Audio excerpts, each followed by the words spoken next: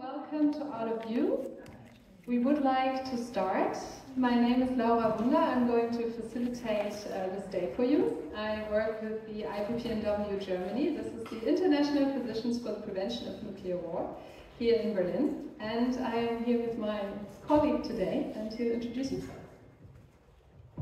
Yes, warm welcome also from my side. I'm Felix Litschauer. I'm Medico International, and yes, we're going to run you through the whole conference today. And yeah, we're happy that you're all here despite this wonderful weather.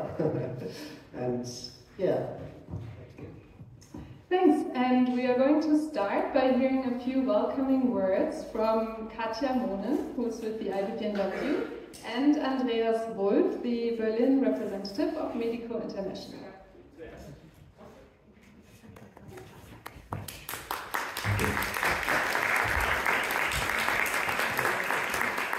Yeah, good afternoon.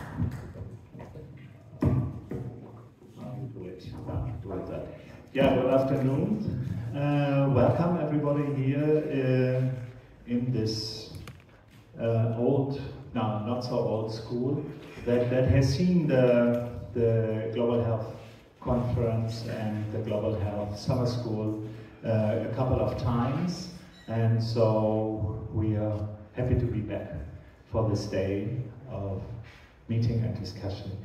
And so the Global Health Conference, as you have seen already knows, organized by International Physicians for the Prevention of Nuclear War and Medico International. And I'm the Berlin representative of Medico International, and for 25 years also the Global Health advocate. We are happy to see so many familiar and see so many unfamiliar faces, as this shows us that our topic of preparing for permanent crisis has attracted an interest beyond the professionally already involved and engaged colleagues. We hope we can not only bring you a good mix of excellent speakers and panelists in the next few hours, but we want to listen and engage with you all in our workshops that will make the biggest part of our program today. We don't bring answers, but questions to our tables here, and we hope to find some common ground and fresh thinking by the end of the day that is followed by the week of more discussions in the Global Health Summer School, where many of you will participate from tomorrow. When preparing this conference, we felt we need urgently to explore together this seemingly contradiction. The world is in multiple crises: an ongoing war of aggression at our doorstep in Ukraine. The climate crisis is bringing us daily terrible news from around the world, from Libya, from Greece, from Italy, from Pakistan.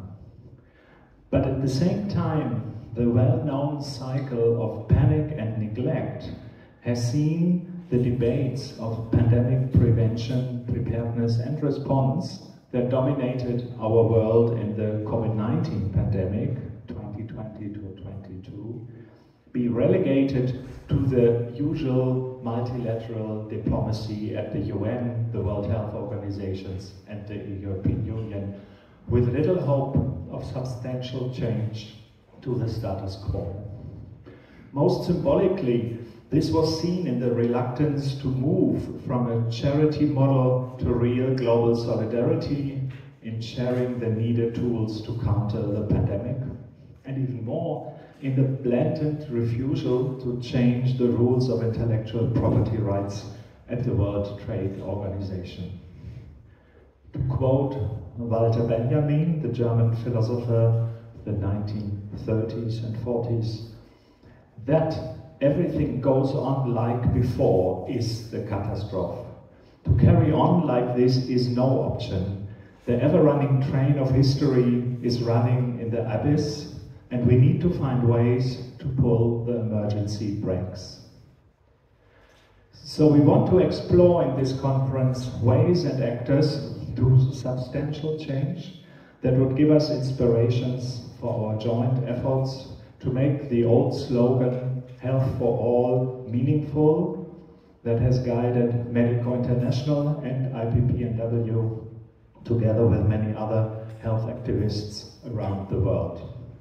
I wish us an inspiring day.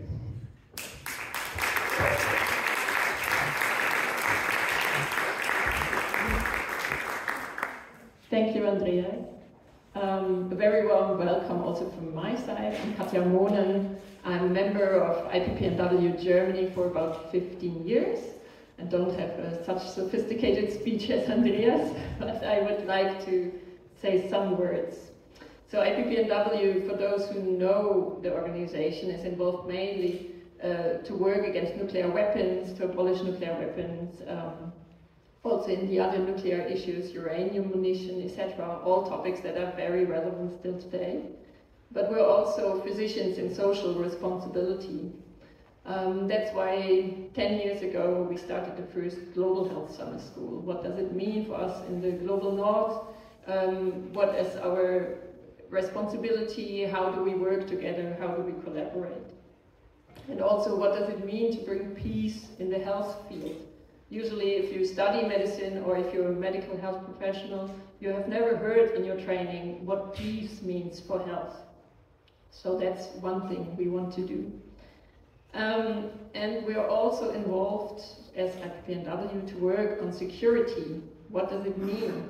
Security is commonly understood as more military, more walls, more fences, more whatever, guards in the Mediterranean. That is kind of the security on a policy level. So I would like to ask you in the beginning here, as we gather for that day, to think a bit, what do you understand of security? How do you feel when you hear that word? And what is personally, what do you need to feel secure?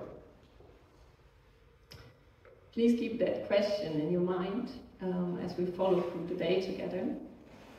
And I hope to see some of you then in the summer school in the coming week, on other occasions, and creating an international network in solidarity together to respond in a different way than what we see right now to all the crises that are ongoing.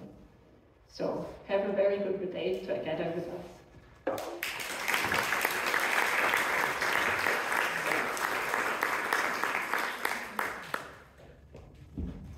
Thank you, Katja. All right, before we introduce and welcome our keynote speaker, I would like to give you a very short run through our program so that you will know what is going to happen today, and also give you some organizational information.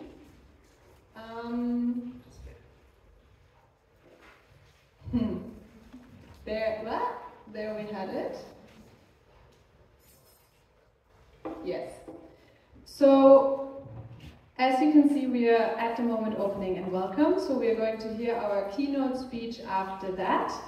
Then we are going to have our coffee break with some cake and fruit. I think all of you probably saw our dining area already, which is to that side, behind the forum. And then we're going to divide into workshops. After our keynote speech, we're going to have time to introduce the workshops to you in more detail, but you're going to have to choose each always one of these three options. And in the evening, we are going to have our panel discussion, and I hope that we will get together after that for some wine, beer, or soft drinks. Due to the beautiful weather, that should be fun. And I have some organizational things to add. For this conference, as well as for the Global Health Summer School, we are being supported by Engagement Global with funds from the Federal Ministry for International Cooperation of Germany. We also are going to take photos, and we are going to record especially the keynote speech and the panel. If any one of you would not like to appear in a photograph or be on the recording, please let us know. Anyone from the organizing team with the yellow badges can be approached for that. We do have credits for physicians who practice here in Germany. You can enter your code at the registration. These are the Fortbildungspunkte. And I hope all of you have already registered and signed in, so you're all shipshape. All right, and Felix is going to introduce our first speaker.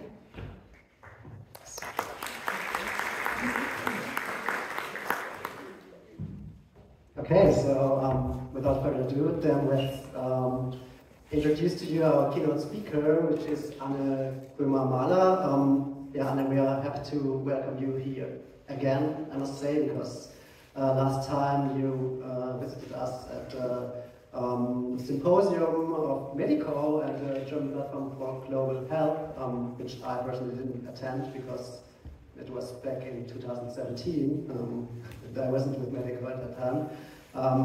Anne, you have hold a PhD in development studies from the University of Oxford, and you are currently an associate professor in international relations and deputy director of the Centre for Global Health Policy at the University of Sussex in the UK. And recently you worked on the role of pharmaceutical companies in global health governance, and as well on health security in several African countries. So, against the backdrop of your work, let me ask you, how has so-called global health security emerged in the last years, and in what way do recent geopolitical power shifts reshape the international public health order? The floor is yours. And to IPPNW for inviting me again. Just need to organize myself a little bit.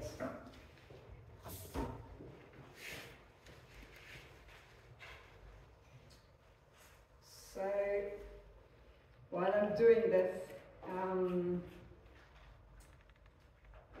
I first wanted to say thank you for inviting me. I'm really pleased to be here again.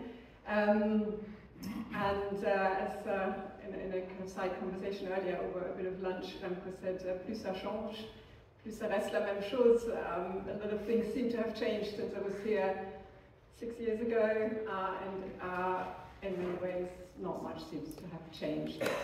Something I'll talk a bit more about, why I say that hopefully might become clear in my talk.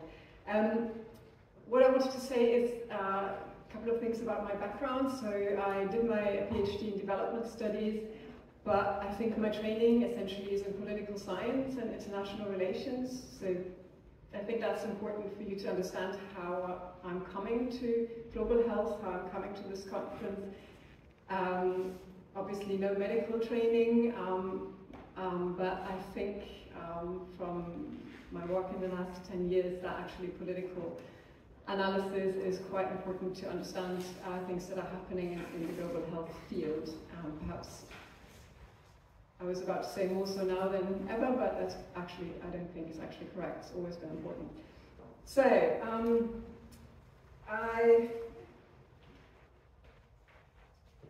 when medico asked me to join another symposium 6 years ago, it was on the same topic. It was global health security. And I felt that at that time, this very idea that certain health issues can pose threats to security was just sort of becoming more talked about, more well known at the international level, certainly in Germany. I remember at that time, or a year before that, I had a PhD student who was trying to do a PhD on global health security in Germany.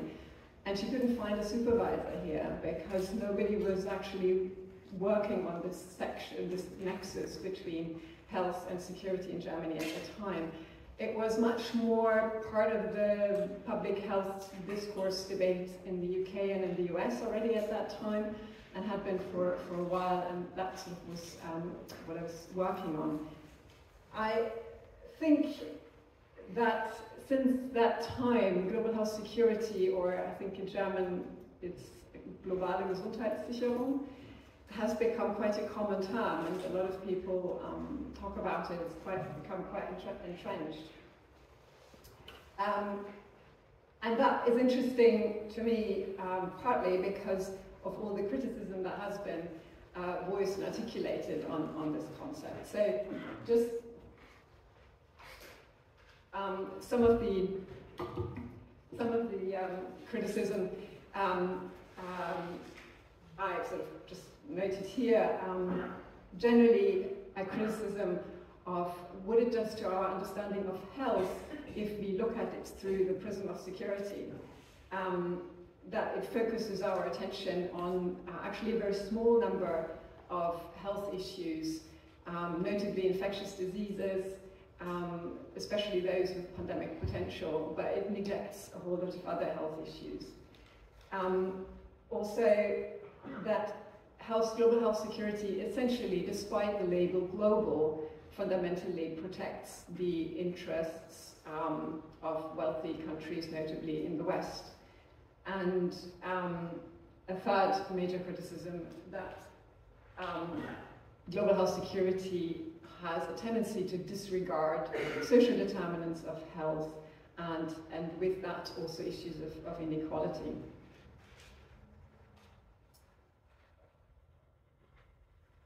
I think the experiences during COVID, in a way, confirmed all those points. But nevertheless, my impression at least is that despite the quite well articulated criticisms, despite COVID, if anything, the link between health and security is becoming more entrenched rather than less, or perhaps more deeply entrenched. I want to share with you today some of my observations from the last few years of research on the process through which this entrenchment has happened, through which this nexus, this link between health and security has been entrenched. And I'd be very interested in the course of today to hear your thoughts, to have conversations about what this process of entrenchment means for abilities or opportunities to influence the way this is happening. As Andrea said, I have very few answers, lots of questions, but perhaps as a starting point. The talk today is called After COVID, Global Health Security in Africa. It's slightly different from what's in the program. It took me a long time to find an angle into this talk, to find a way, like, how can I talk about global health security, what could be sort of my way into this, because so much can be said, there's so many different dimensions and layers to this topic. And eventually I decided to talk about it quite a bit by through focusing on how health security has happened in Africa. And I've chosen this for several reasons. All of these reasons have to do with perspective. One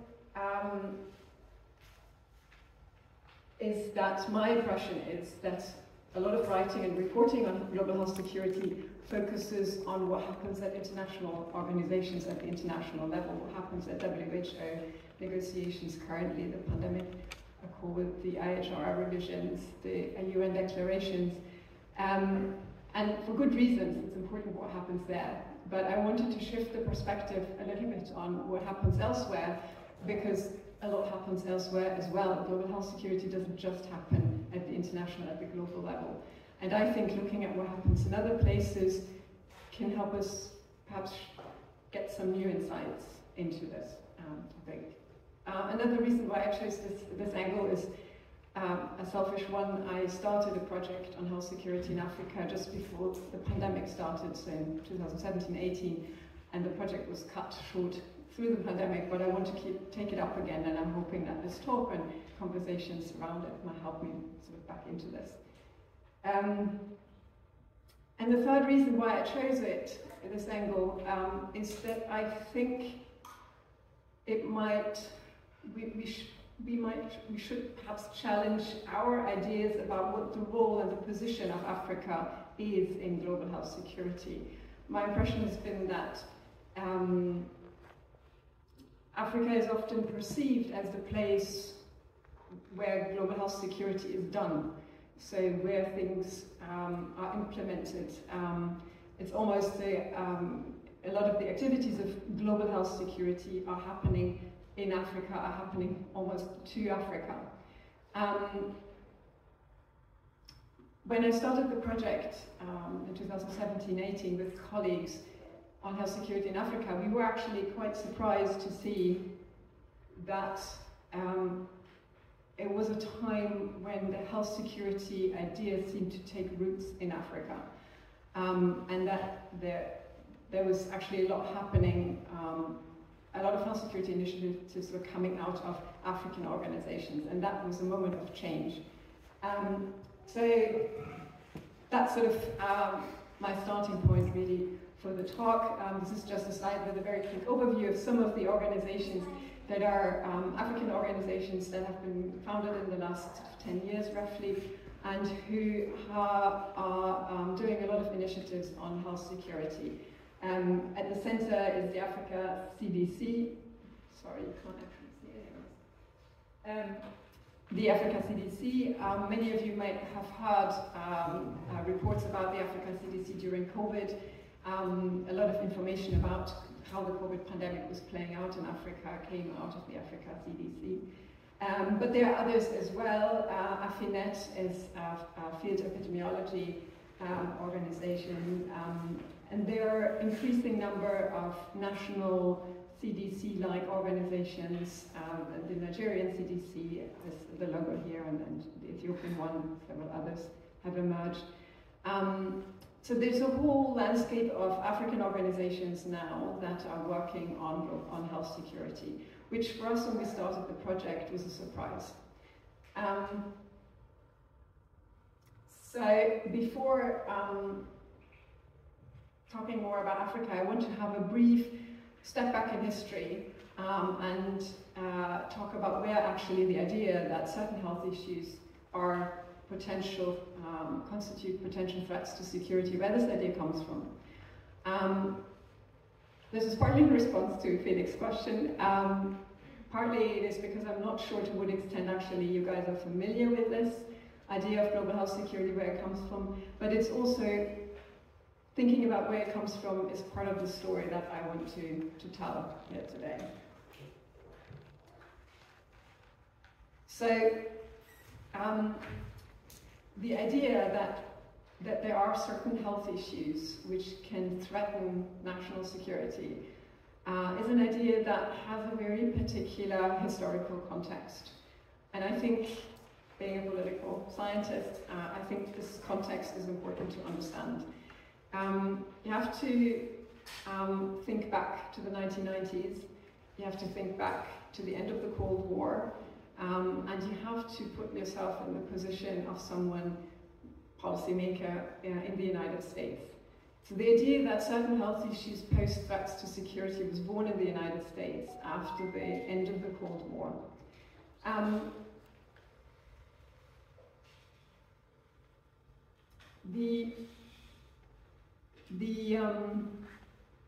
Sort of the emergence of this idea became manifest first in language, that health was talked about in the context of words like security, but it became perhaps more importantly manifest in who was sitting at the table where certain health issues were discussed, notably infectious diseases.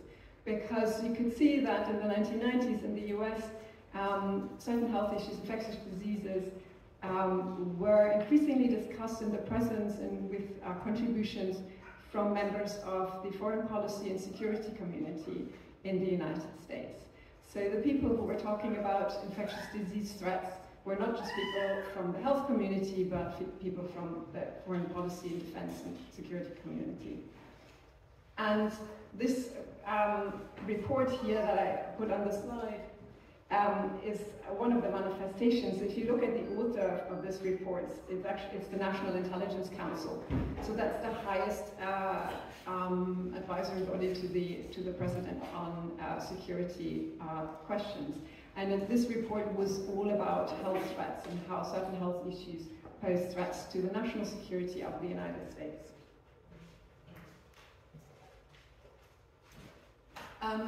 This shift in perspective on health happened against the background of the end of the Cold War, where the main enemy of the United States, the Soviet Union, had disappeared, and the security community was trying to think about what do we mean by security in this new context.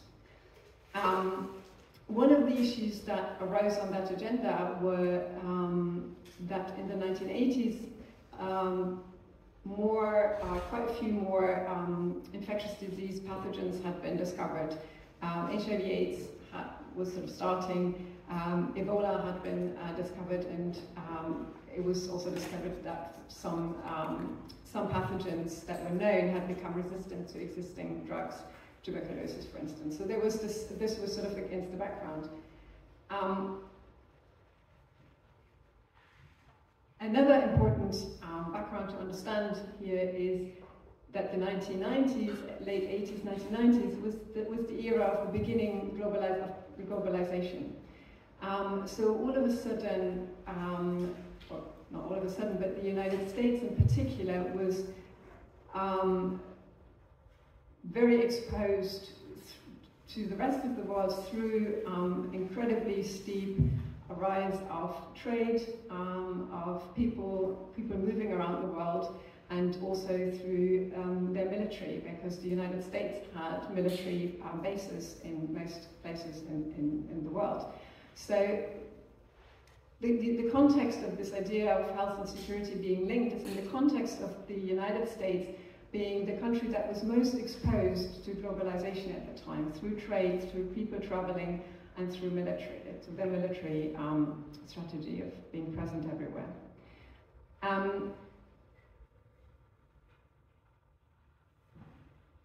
Another context to keep in mind is that the 1980s and 1990s were an era of incredibly rapid progress in the sciences, specifically in the biomedical sciences, but also data, computer sciences.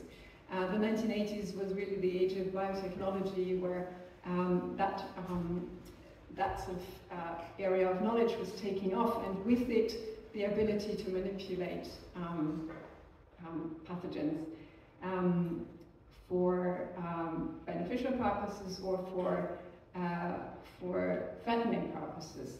And an issue that the United States was particularly concerned about in the 1990s was the rise or the potential of bioterrorism.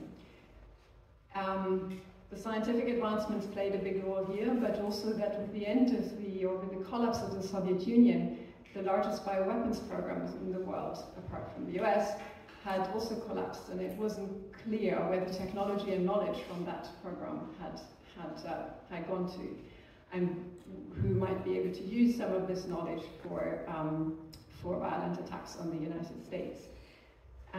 There was an attack on the Tokyo Underground in 1995 with sarin gas, which very much sort of heightened these fears among the US that terrorists could use biological or chemical substances to commit acts of terrorism. So I'm just saying all these things which seem to be quite unrelated to what's happening today in global health, but to give you an idea of how important it is to understand the particular context in which certain ideas emerge and sort of make their own life. And the idea of health security really comes from this context. It very much comes from the perspective of foreign and security concerns in the United States at that time. Now, what did the United States do about it?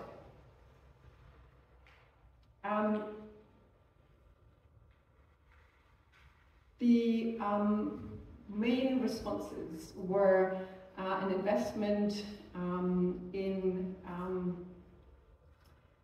disease surveillance, in laboratory networks to detect outbreaks, identify pathogens, but also laboratories and that could sort of help develop medical countermeasures, so medicines and vaccines against those threats.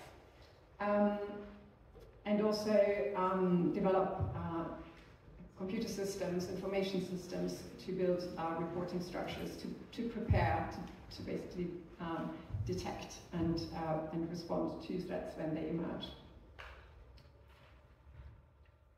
A lot of this work was done out of the CDC, the US CDC, the US Centers for Disease Control, but quite a bit also came with a lot of involvement from the defense and military community, especially the program on developing what the United States then called medical countermeasures. So developing medicines and vaccines and diagnostics that could be used in the event of a threat. The problem with these pharmaceuticals and diagnostics, or specifically pharmaceuticals, is that it's very hard to develop them because you actually you don't know what you're working towards. You don't know which pathogens will pose the threat, which makes it very hard to not only to prioritize your research, but also to think about how to improve and develop those drugs, because you have nobody to test them on. You can't infect patients with a pathogen that you think might be used in the future. So it was a big project to think about regulatory structures, to think about funding, and importantly to get pharmaceutical companies on board to do this work, because for pharmaceutical companies as commercial entities, this is not an interesting area to work in. There's no big market here, but the United States put several billions of dollars into developing what they call the Public Health Emergency Medical Countermeasure Enterprise. And the agency in charge of this is BARDA. The reason I mention this is that if you look at today at organizations like CEPI, you see quite a lot of similarities in the way that they are designed and what they do, mapped onto those policy and institutional structures that were developed in the United States at that time. So all this work I just described was happening nationally, but very quickly in the late 1990s, early 2000s, the US realized that in order to respond to these new security threats, they had to go international. And the big project was to push the idea that certain health issues are security threats, to push this idea onto the international political agenda. A lead agency here was, again, the US CDC. The US CDC has offices in many countries around the world, is often, or in my experience, very highly regarded, has a lot of influence in the local public health communities. And the US CDC took on, or was tasked with, promoting the idea of health security, global health security across the world. In addition, the US CDC also hosts an international program called the Global Health Security Agenda, which comes with a lot of influence from US foreign policy, which essentially brings together, I think, about 60 countries now to work on improving global health security, especially by implementing disease surveillance, laboratory networks, and reporting structures in countries around the world.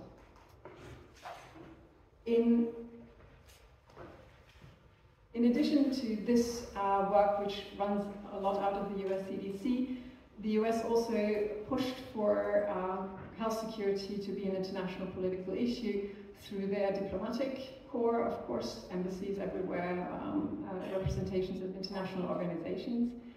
But also the United States has military advisors in most countries of the world, also security advisors to regional organizations like the EU, African Union.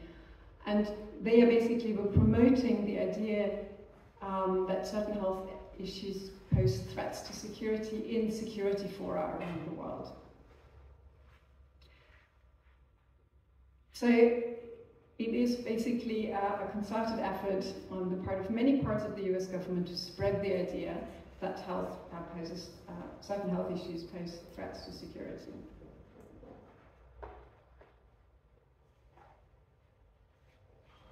This, again, happens in a context. So we are now in the early 2000s.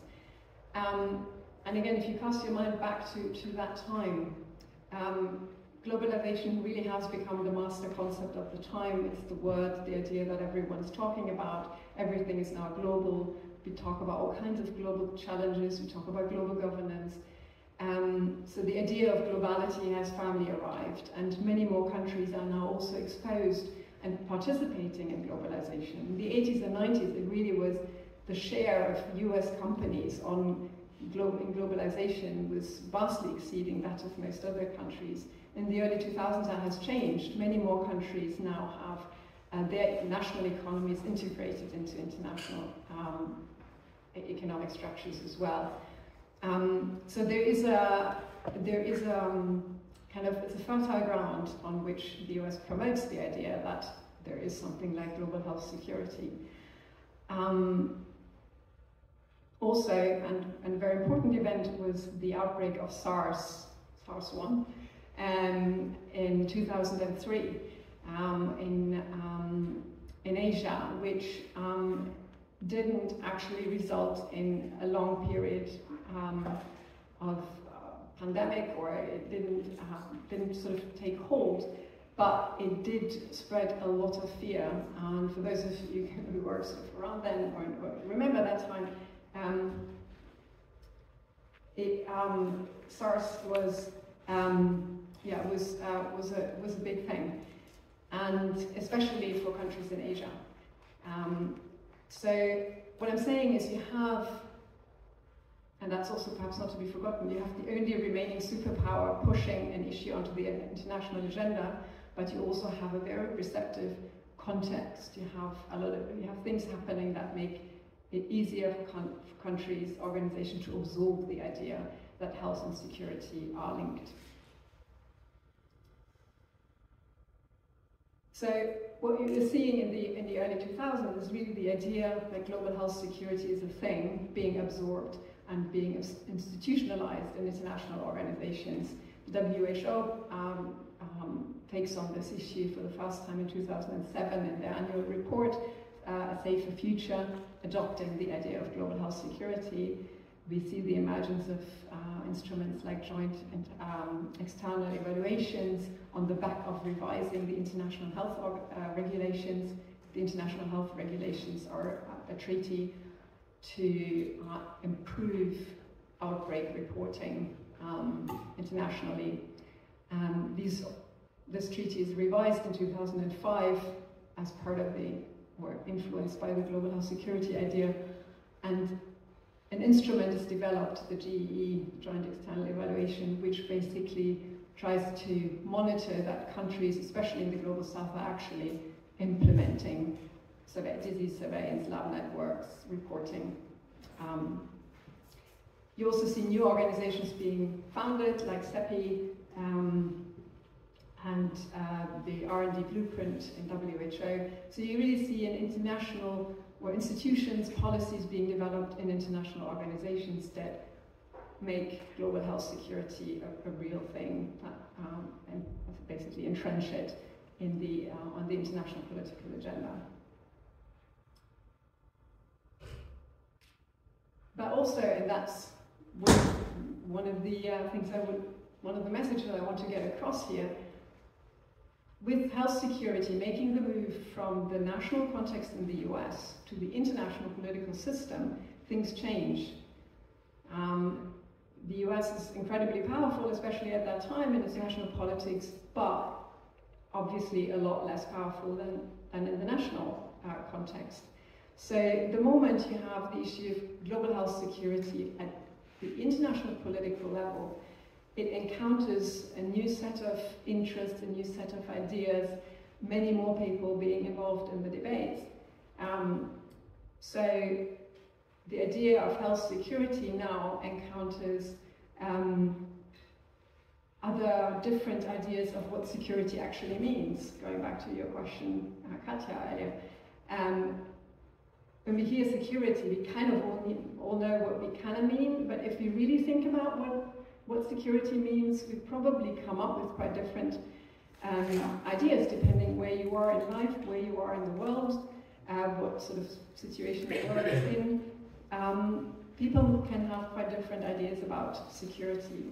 When the United States talked about health security in the 1990s, it was very clearly national security, military security, economic security of the American people. When we are having that debate at the international level, there are different ideas of security that are being articulated. You have countries from the global south having very different ideas of what threatens their security compared to what threatens the security of the United States. Even when you talk about this in the context of health, countries in the global south don't think particularly bioterrorism is a big problem for them. The health of many people in the global south is threatened by other health issues, and therefore also the economy of these countries. But also the UN Development Program, UNDP, comes up with a new definition of security at the time. I think it was in 1994 or 5, UNDP published a report, and that report developed this concept of human security, which essentially argues that after the end of the Cold War, we need to think about security not as something that is about the state. It's not about protecting the state, but it's about protecting the individual. And that idea of human security pays attention to health, to the environment, to food, so food security. So, bottom line, the idea of what health security means, which security, whose security is to be protected, is now a bit more up for discussion, that this issue moved into the international agenda. Also, a lot of global health security work at the international level is funded through ministries and agencies of international development. So the money that actually funds a lot of these activities comes out of parts of the government that are not primarily interested in health or security, but in development. So again, you have a new influence of how do we negotiate what health security, global health security is and what it means. And you have a massive debate about access to medicines at the international level at the time in the context of the HIV/AIDS pandemic, which also bumps into the new global health security agenda. So I'm not saying that all these influences radically changed what health security means, but it definitely shifted the debate and opened space for people to engage with global health security in a way that was not possible at the national level in the US. Even at organizations like CEPI, you have to engage with issues of access to medicines today. If you talk about developing medical countermeasures, it's not a discussion you would have in the US at the national level. So, what I'm saying is now that in the last few years, we are seeing yet another shift where health security is moving context, and I think that's something that we could pay a bit more attention to, which might provide some interesting insights. So, what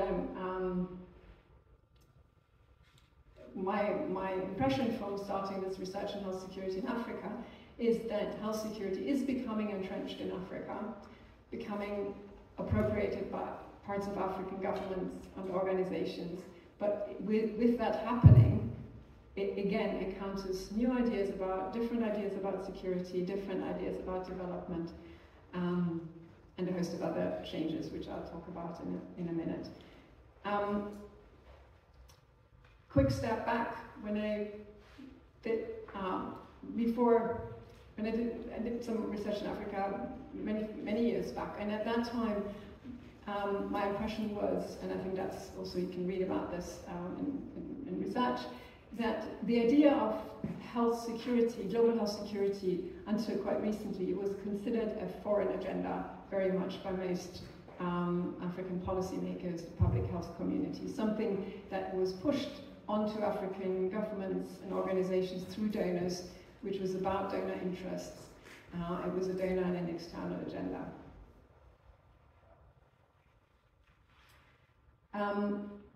The shift now is, I think, that this perspective is changing, and it is becoming something that it becomes a more domestic, regional agenda.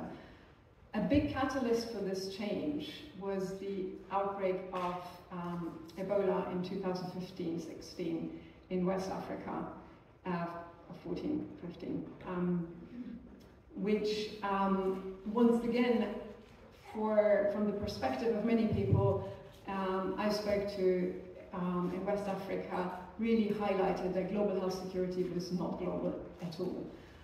It was a huge, that was actually one of very, I remember very, very vividly those conversations where people, and that was 2017-18, were still like so angry about the international response to the Ebola outbreak, and felt that this was showing how global health security was really not about protecting interests there. And the conclusions that people reached, at least with hindsight, was that Africa had to really create its own health security agenda, had to look after their own health security, because clearly the global health security agenda wasn't working for them.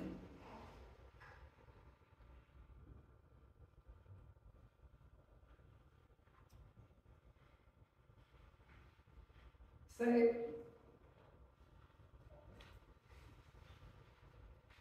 in this, what I've spent the last few minutes of the talk talking you through is where I see the shift in context, now health security being appropriate in Africa, what issues it is encountering, what ideas, what dynamics, and perhaps that as a basis for further discussions. What does that mean perhaps for people who want to influence the agenda or for future development? The first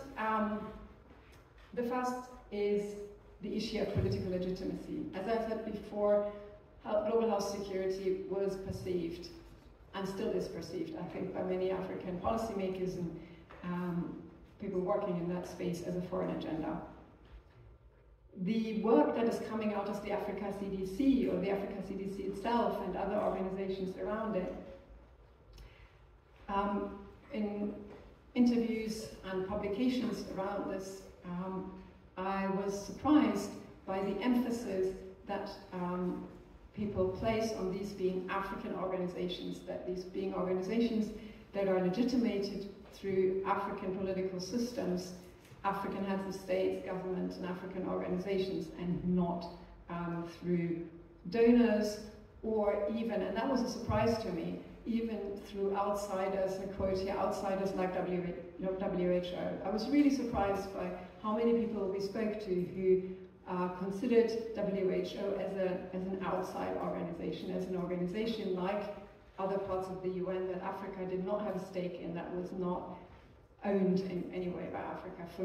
I've always thought of the UN as something that I felt the countries I lived in were part of, and I was surprised by how many people I met who didn't feel that.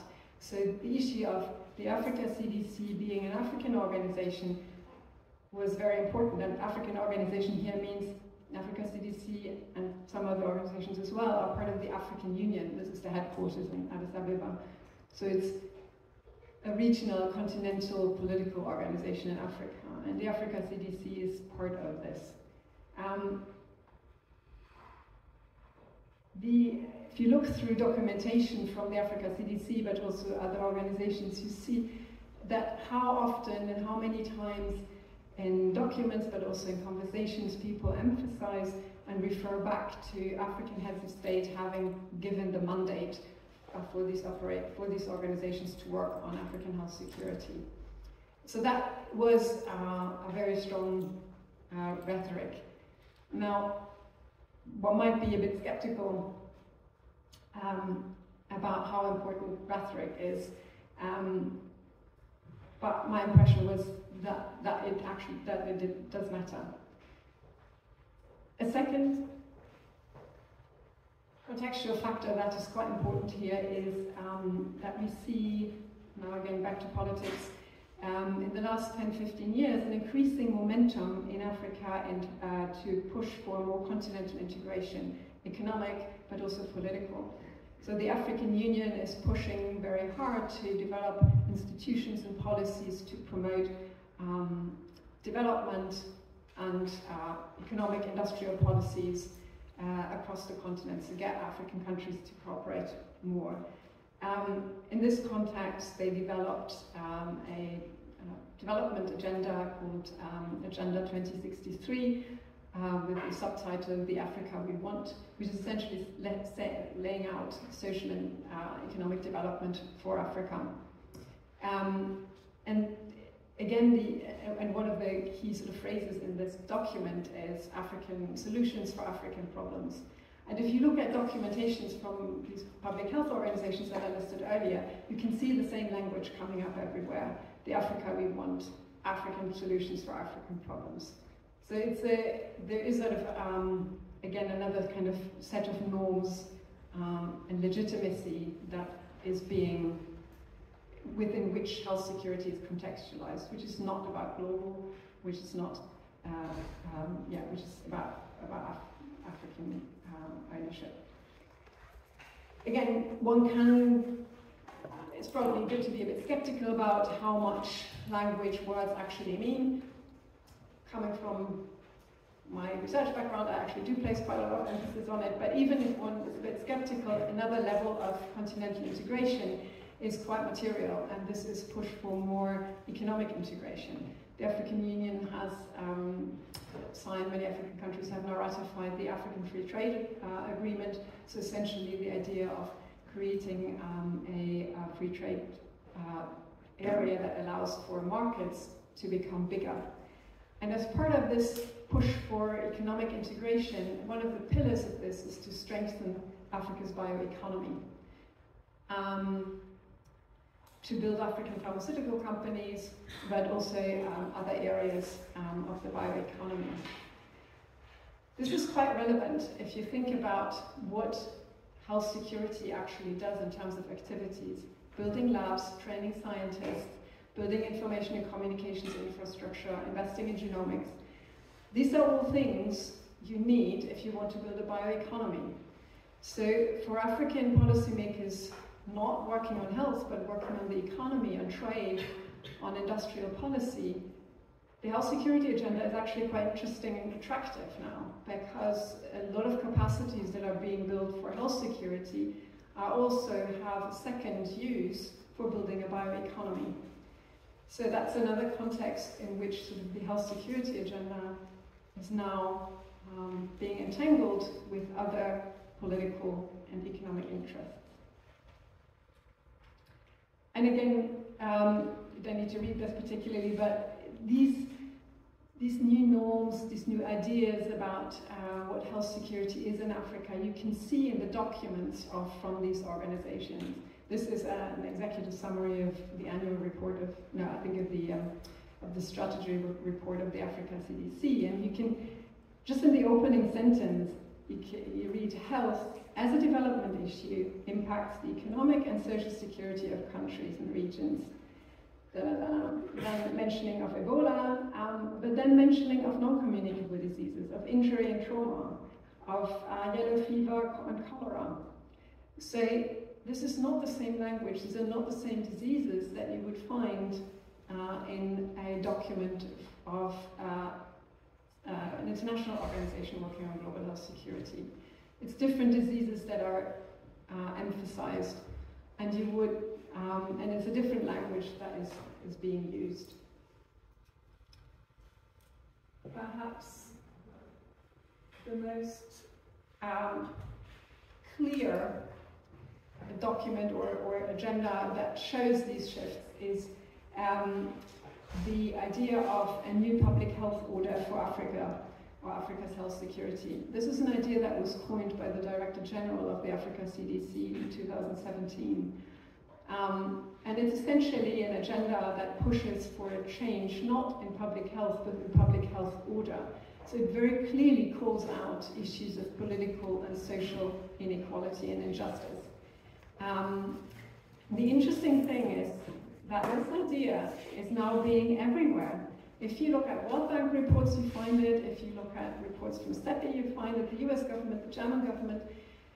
So this idea that there needs to be a new public health order for Africa, but sometimes even as sort of a general idea, we need a new public health order, has come back, was developed in Africa by the Africa CDC, but is now becoming part of the global health security discourse.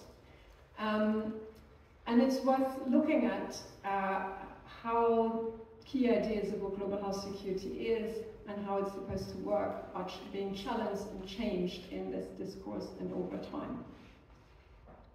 One issue that has been articulated in this new public health order idea from about 2018 is that Africa needs to be able to manufacture its own pharmaceuticals. And that very clearly was a challenge, and is a challenge to global health security, and it's also one of the issues that is currently being debated in the discussions in the Pandemic Accord and the Political Declaration. So the context of health security has shifted when it arrived in a new context, in this case in Africa. And also very briefly, we need to remember that the wider context within which we discuss health security is changing quite rapidly. Just to mention this very briefly, some publications, some discourses talk about a new scramble for Africa. The emphasis here is on Africa being home to the largest, some of the world's most popular places. It's going to be, I think, the world's most populous places by 2050, which essentially, from an economic perspective, means enormous markets, enormous workforce.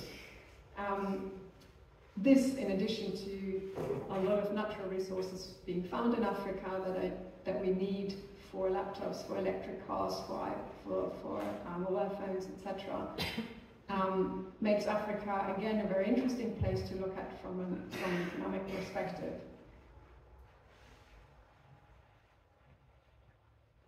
And we've already seen in the last few years increasing competition between large powers to be able to access those markets and resources. This, in turn, is helping African governments and the African Union to strengthen their international political bargaining power to represent their interests.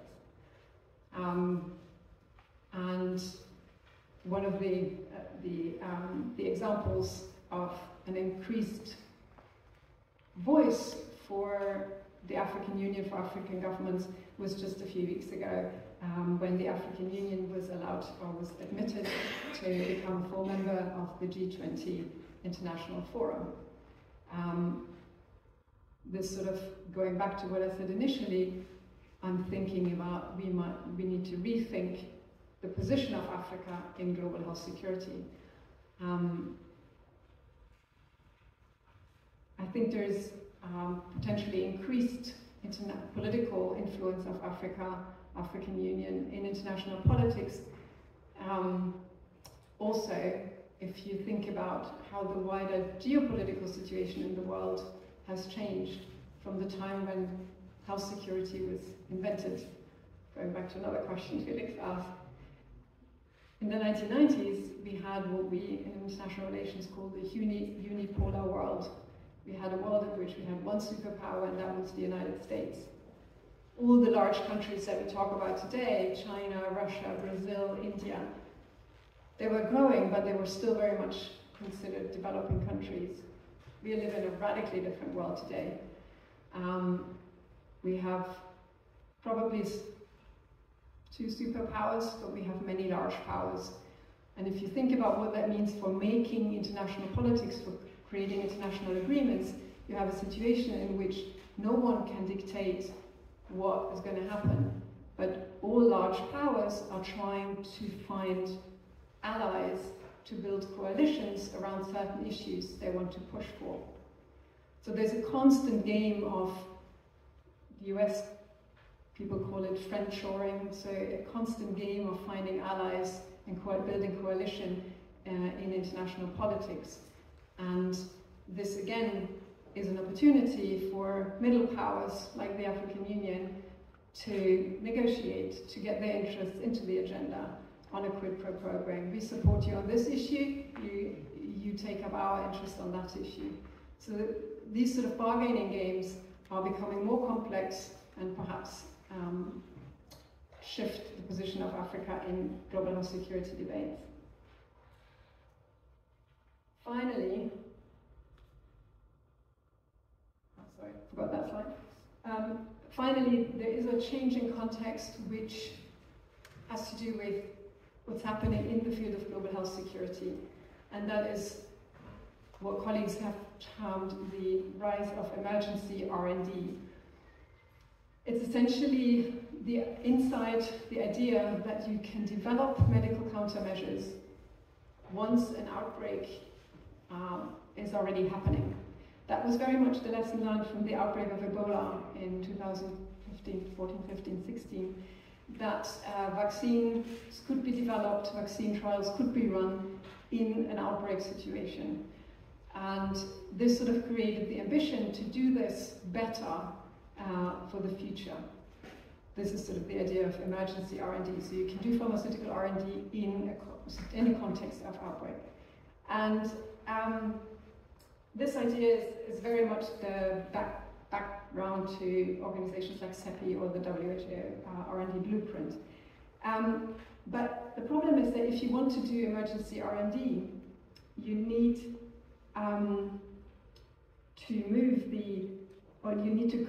you need to build an infrastructure that is diversified, that is local, because you need to have regulatory structures in the place where the outbreak occurs. You need to have clinical trial infrastructure where the outbreak occurs. You need to have laboratory networks locally. You need ideally to have manufacturing capacities locally so that you can produce the vaccines that you want to trial. You don't want to ship all this back and forth between where the outbreak occurs and then Europe or the US. And there's also the push for developing local stockpiles of candidate vaccines in many parts of the world. So bottom line, there's the idea that you can develop medical countermeasures or vaccines and medicines during an outbreak has required a shift in thinking about what kind of infrastructure do we need to build, and the infrastructure that is needed is a local one, is a diversified one. This again now shifts the position, the role of African governments in negotiating, because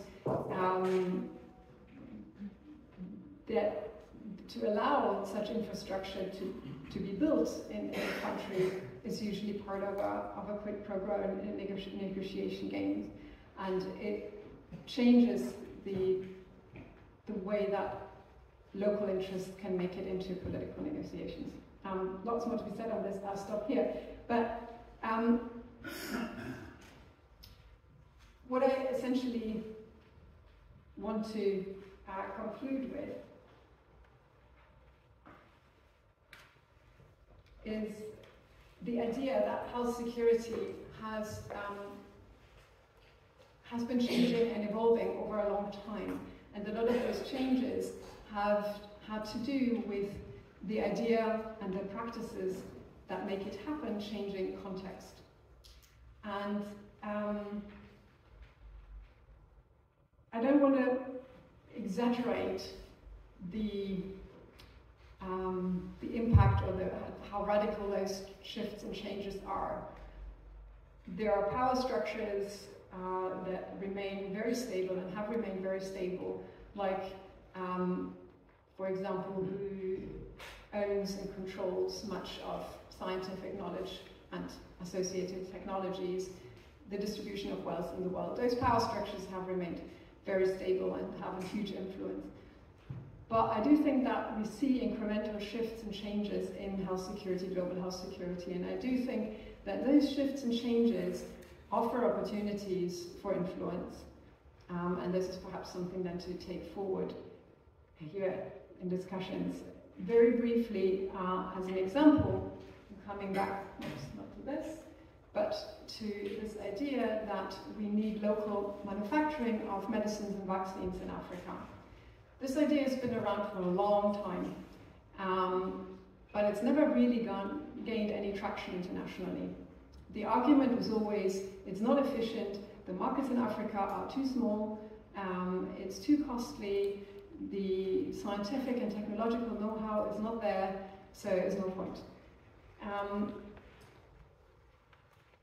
Recently, during the COVID, the aftermath of COVID, the African Union has come up with a plan to manufacture, I think, 60% of Africa's routine vaccination in Africa by 2014. Again, plans like this we've seen before. There's an African pharmaceutical manufacturing plan from 2005, gone nowhere. What is interesting to me is not that the African Union has created yet another plan for pharmaceutical manufacturing in Africa. What is interesting to me is that everyone loves this idea now. This is really new. You look at, WHO has always been in corners quite supportive, but we see the Bill and Melinda Gates Foundation thinking it's brilliant. The Wellcome Trust, PEPFAR, Gavi, CEPI, all of them coming out not only with supportive statements, but actually creating budgets, making money available for to support this idea.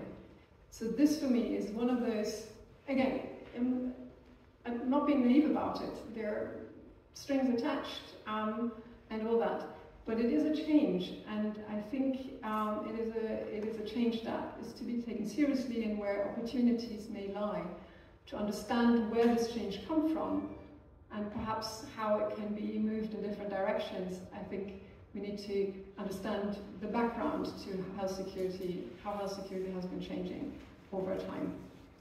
I hope this all made sense. I'm really curious to hear some questions, and thank you for listening.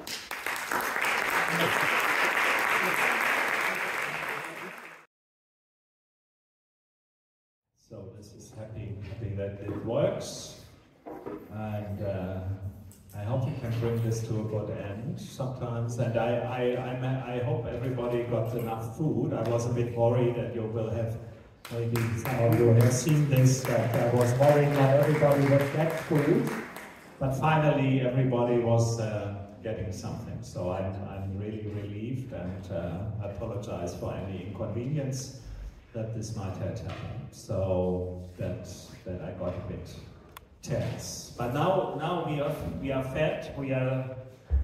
And let's start with a very final round. And I would like you have seen it on our panel discussion, how to move forward, what are lived alternatives and what are shared utopias. These are the big questions that looks us forward. And I would like to start this asking my panelists.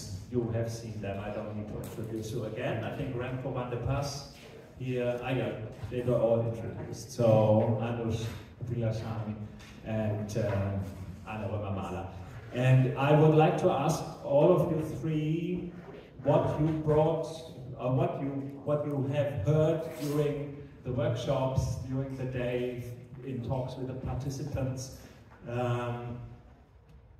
that would answer some of these questions. How to move forward? What kind of experience you would bring from this day, starting with this day, into our discussion, how to move on from here. So that's what I would like to ask all of you, and someone is starting. Who wants to start? Remco starts. Thanks. Yeah.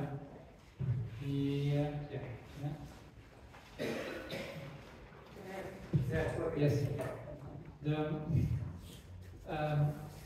Thanks also for engaging with this discussion about degrowth, post-growth, and healthcare. Also to keep it to the end and to provide some ideas on how to what it would look like, and more important than also how to take that forward.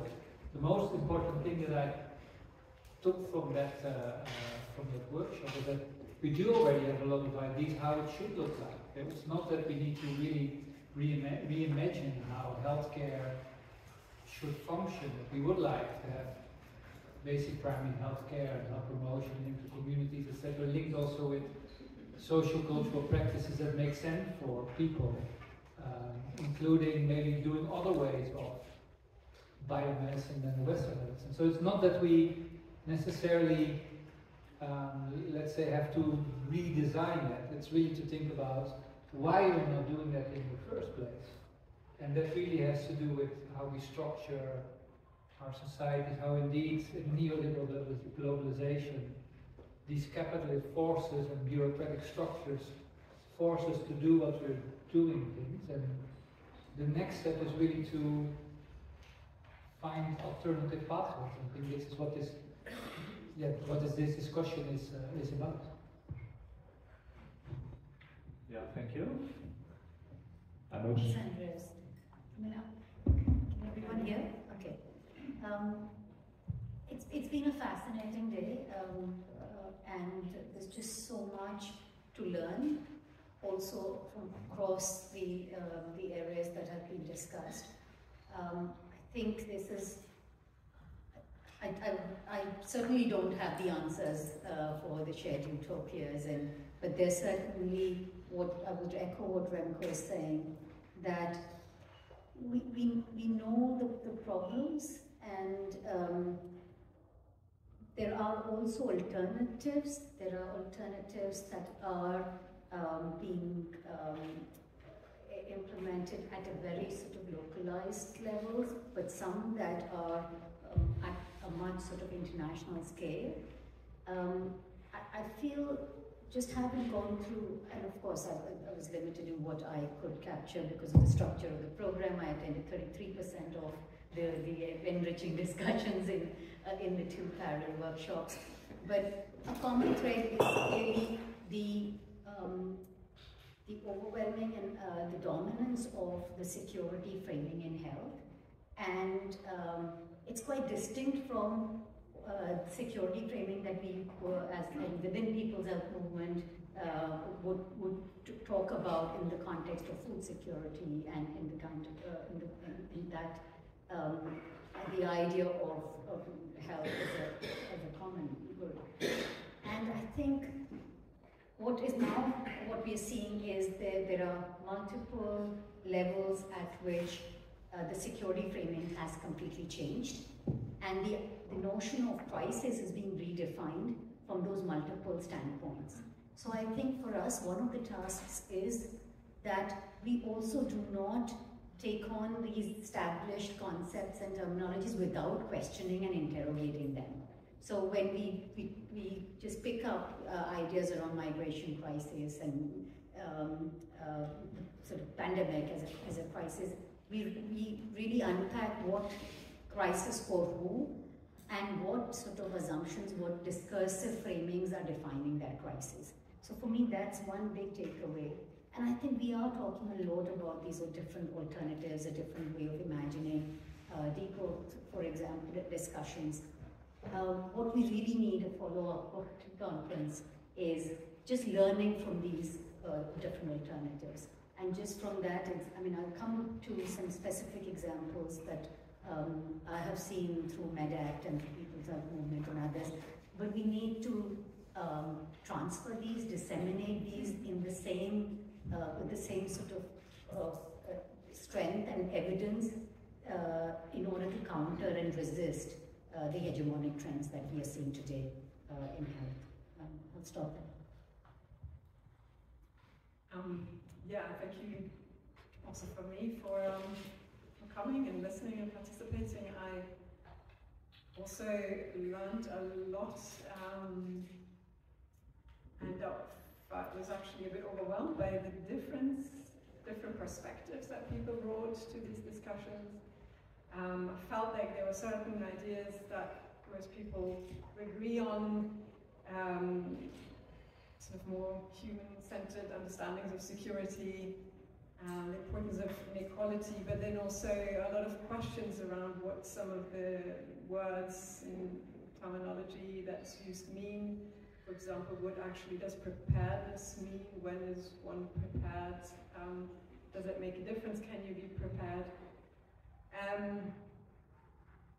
Perhaps on the back of also what you said, Anush, for me, I think from today, but also previous discussions, I'm less and less sure about this notion of the global and how that helps us further. I mean, there are obviously areas and aspects of health that are tied into global processes, international, transnational processes, but I feel that a lot of the way that people respond is very much grounded in very local perceptions of health, and therefore greater attention to those alternatives, approaches that exist and are developed in different parts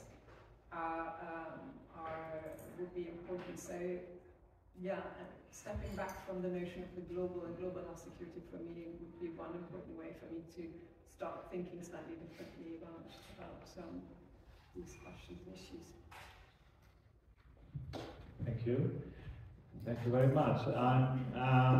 So that maybe sets the scene for a second, or maybe let's also talk from me what I would have seen and heard during the workshops. I probably also was very impressed by that's what we always say, that also health security or the health must start from the community level, and how this is in practice possible to engage much stronger than relying only on the state level services. And I think this workshop with our Hamburg friends from the Polyclinic gave us was something that seems to be, it was seemingly a very easy answers to how they organized themselves in the pandemic and how they managed in their quarter, in their neighborhood to organize also the vaccination campaign. But it became very clear that this is only working in a way when it is rooted and grounded in a community approach that really takes the experiences of people serious and just beyond also their health needs. And this is something that was, I found, quite inspiring. This doesn't answer the question in how to move forward with the global discourses and concepts that global health security is discussing. But I would insist that this is something, an inspiring moment that also those of you who have been in the workshop maybe have felt, but which was also part of what Remco or what we did as a group here in the workshop with Remco. And so in that way, I maybe also have a second set of questions if you want to respond to the other panelists, or you want to keep in mind what are the allies that we are looking for, these new push towards a different way of looking into global health security, which is not reduced to this technical security and concepts. Maybe you start again?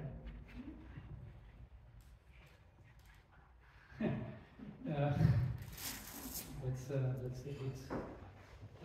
a good question. And what I find, I just go a little bit also over time back to, so some of us have been involved in the People's Health Movement, linked to the original social justice movement, coming from, let's say, the anti-globalization movement vis-a-vis the World Trade Organization, etc. I'm quite intrigued, why didn't it work out?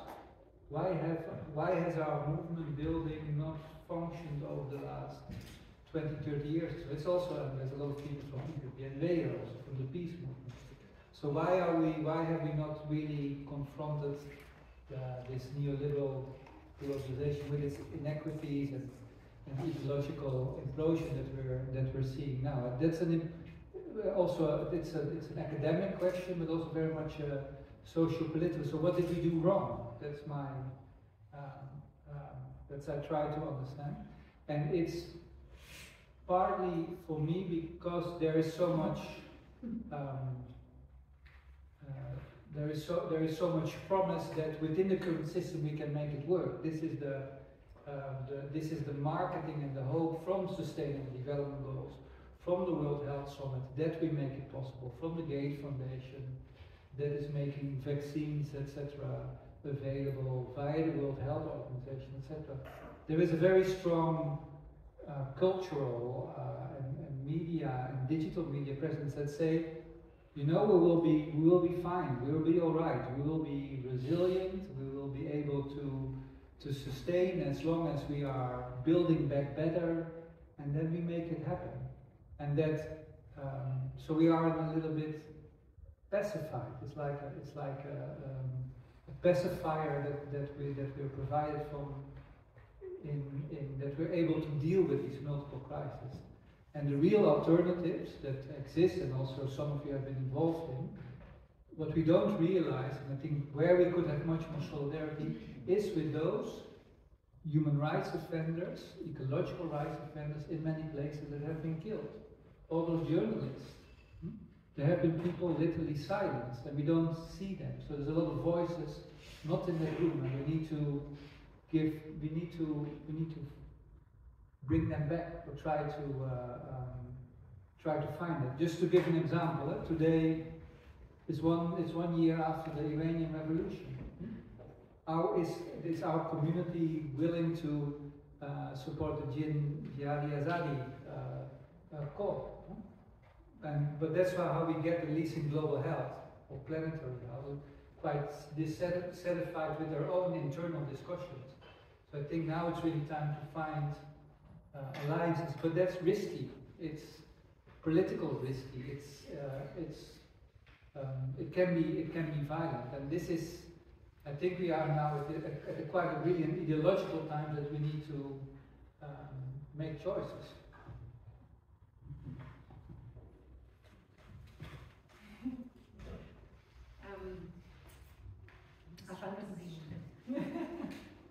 I find this question also really hard. I guess from, like you're talking about to find allies, I guess I'm quite, coming back to my work on health security in Africa,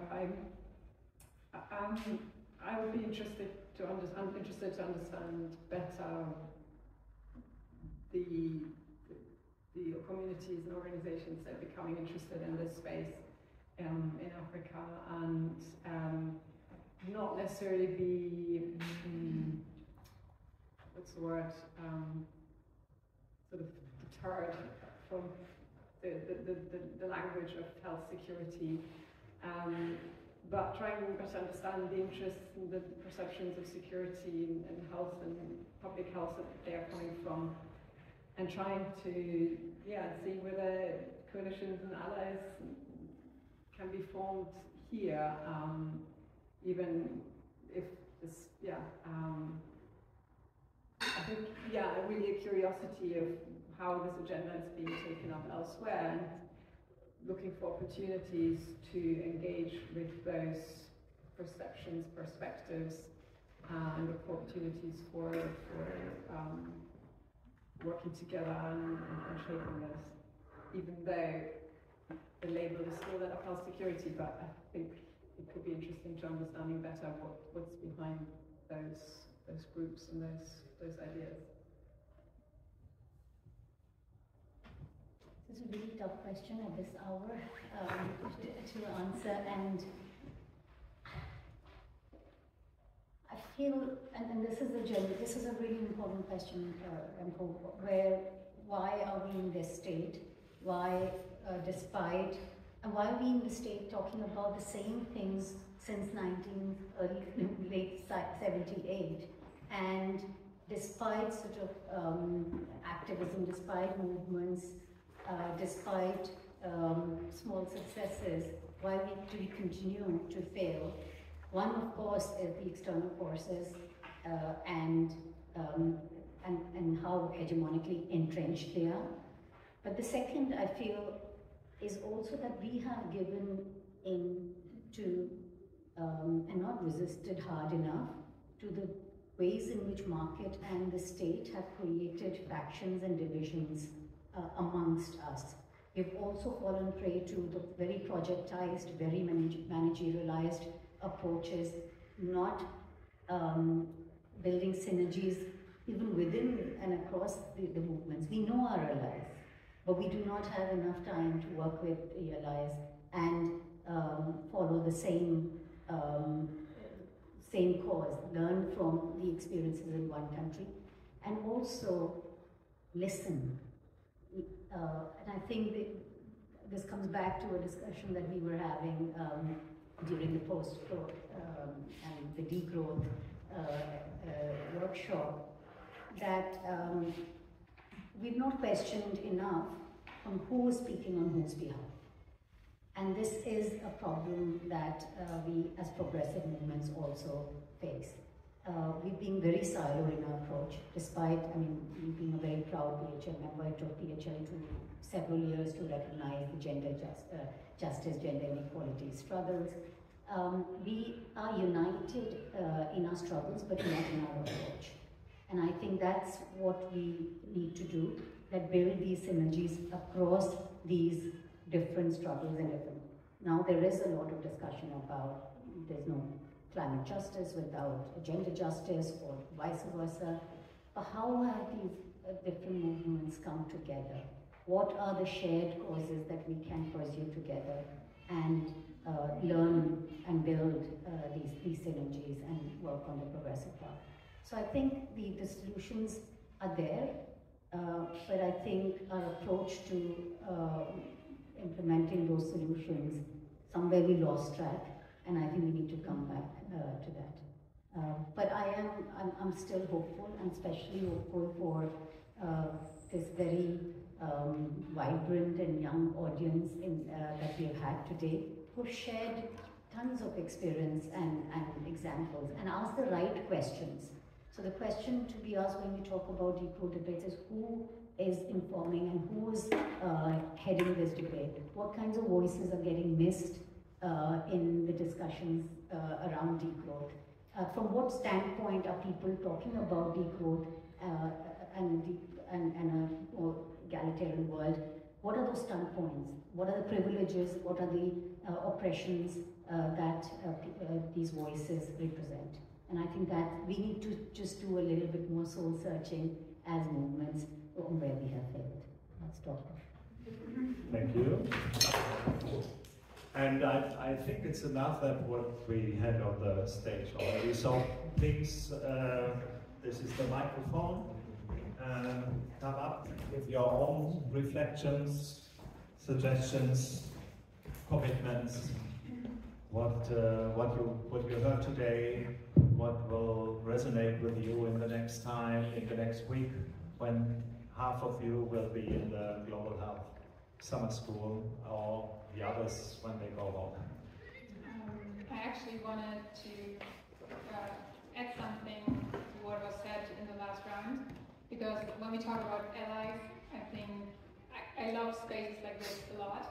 And it's really interesting conversations, but I know when I go back into my real life, I meet a lot of people who cannot even connect to the words I'm using, and why in the context of allies we never address, for example, our own population in Germany, because who is addressing, for example, the German population? It's most often different ideas, different contexts we maybe don't want.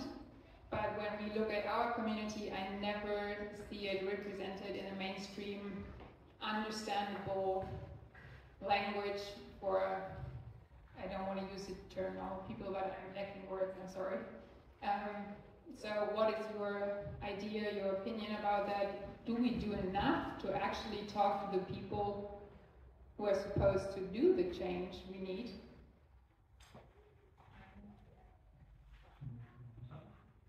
Who else? Yeah, I think let's collect a few statements.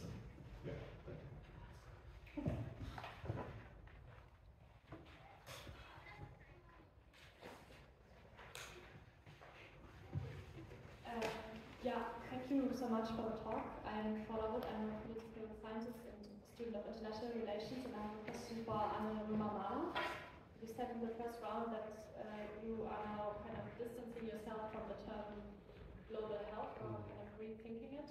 And I'm wondering if this is not kind of depoliticizing this term, because yet global health is a global phenomenon, and developments that are happening, like the showed us are interconnected, and if we just would focus on the local and local resilience strategies, isn't it missing the point that it's all interconnected and also needs to be called as such? Thank you.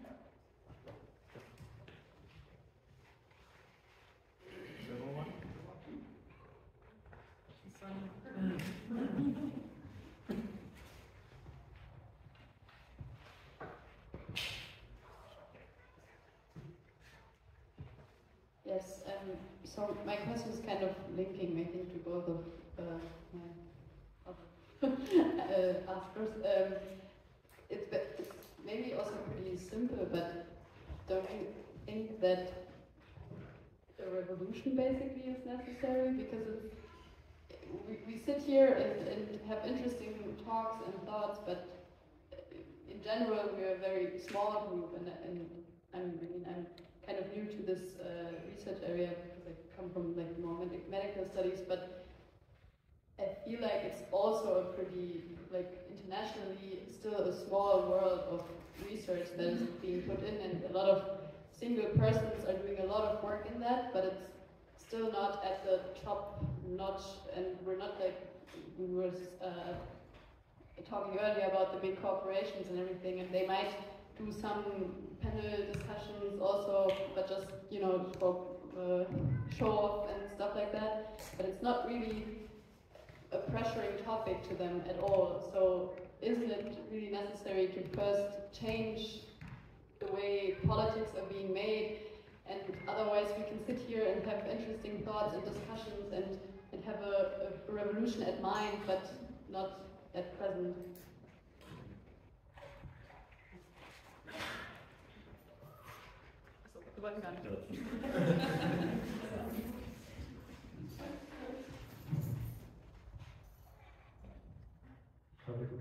Yeah, some rainbow seem to. Now it's your turn. There's one question to you could get, and also respond to others. And then I choose. I start with your question to me about whether, so me saying I'm moving away a bit from the thinking in terms of global and reflect. Can you actually hear me? On this term, and whether that's actually depoliticizing health. I would probably make the exact opposite case. I think the global label was doing a lot of depoliticization in terms of creating a narrative that certain health threats are a threat to everyone in the world. They are all affecting everyone. The idea of global challenges, global solutions.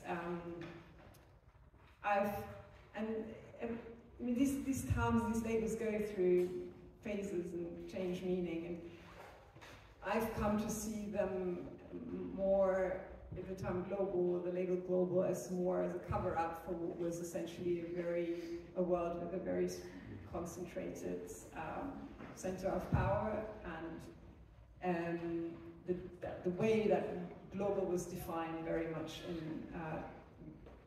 influenced by actually a very narrow perspective. So I'm currently moving, that's of where I think actually it's that the label global did a lot of depoliticization. But it's open to debate, and very happy to discuss further. I skipped the question on revolution. Do we do enough? No, never, I guess. But I would also say, I'm also looking for where things have changed, rather than only looking for where things are not good enough and haven't progressed enough. And I think one change that I have experienced actually in my professional career is how much more ideas from the humanities, justice, ethics, social science are actually being discussed in the medical community. I know a lot of medical schools now that actually have among their faculty social scientists, anthropologists. I know that public health institutions much more keen, and also are in hiring and working with people from those kind of worlds. So I think perspectives on health actually have shifted quite a bit, and also in the education on health. And it's not enough, but I think if I speak to myself, but if I only look for stuff that isn't enough, I get depressed and too pessimistic. So I'm looking for things where things have changed, and I think we have also seen changes for the better. So I would just follow up on that, and I completely agree. I think you've answered the question. It isn't enough what we're doing at the community level, and I think this is why the far-right, hyper-nationalist and fascist organizations are better at us in doing, in connecting with the community, in packaging evidence and packaging messages in ways, and packaging wrong evidence. So we know the infodemic that we have experienced with COVID, but still being able to connect with communities. That said, I would say that wherever the community organizing and mobilizing and collectivist initiatives have been introduced, they have been very effective.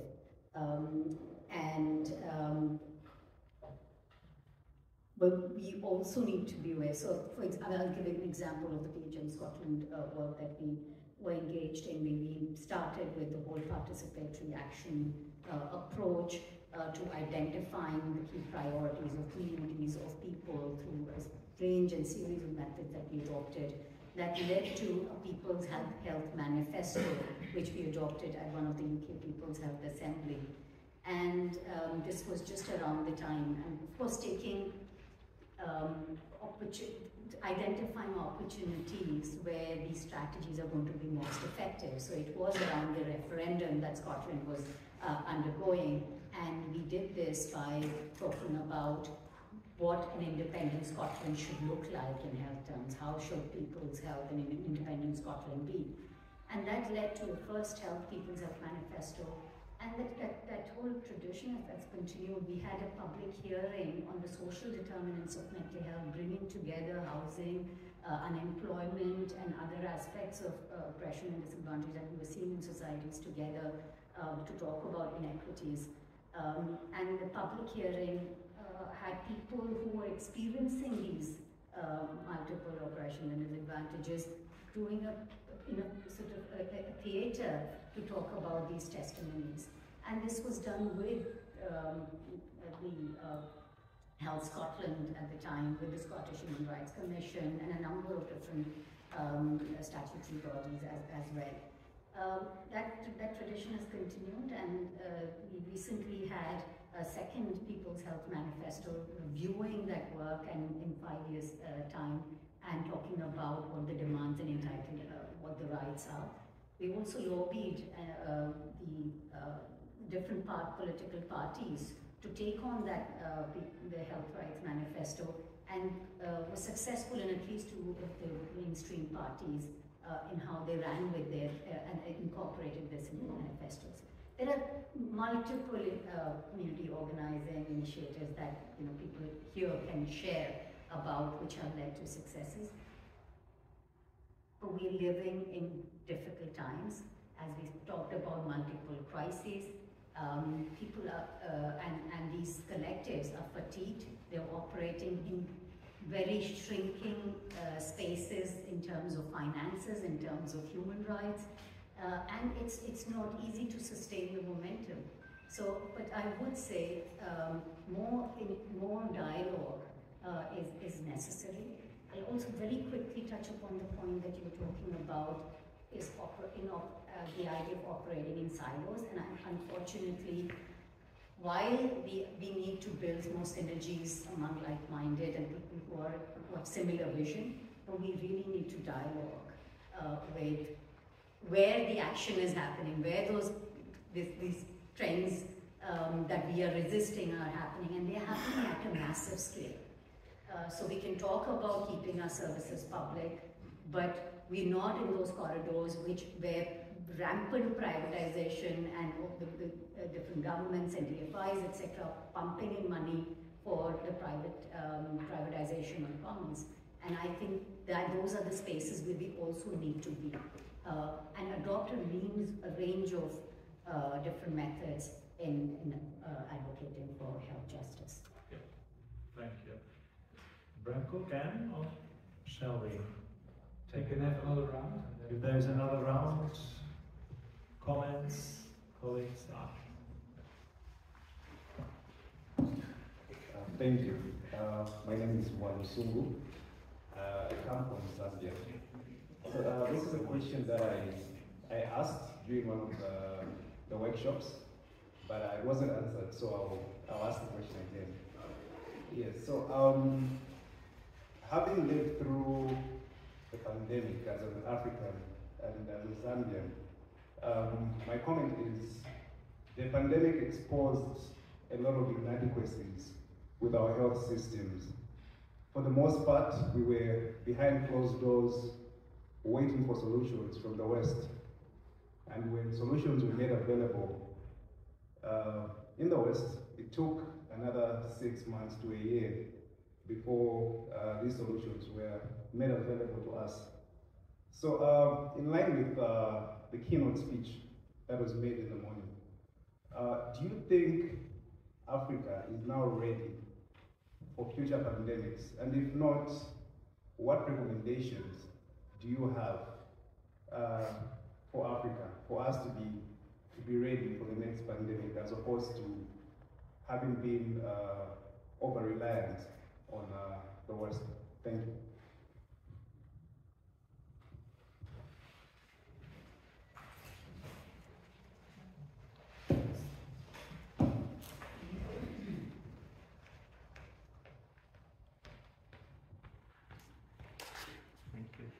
My name is Lutz Heider. I'm a pharmacist and I worked for 5 years in Africa. And I want to complement a little bit of a different view for what the gentleman before me said.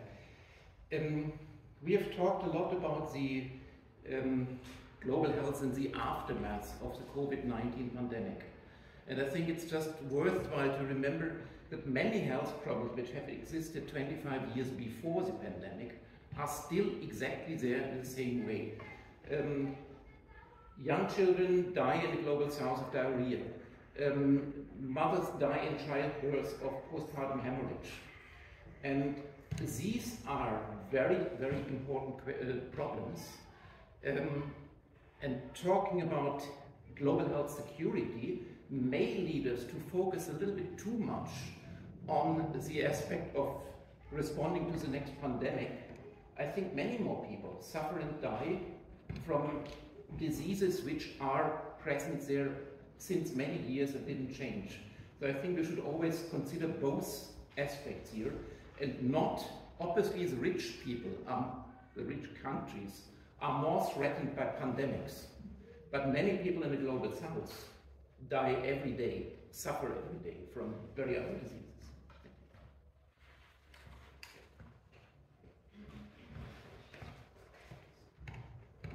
More comments, observations from today or from your work outside today?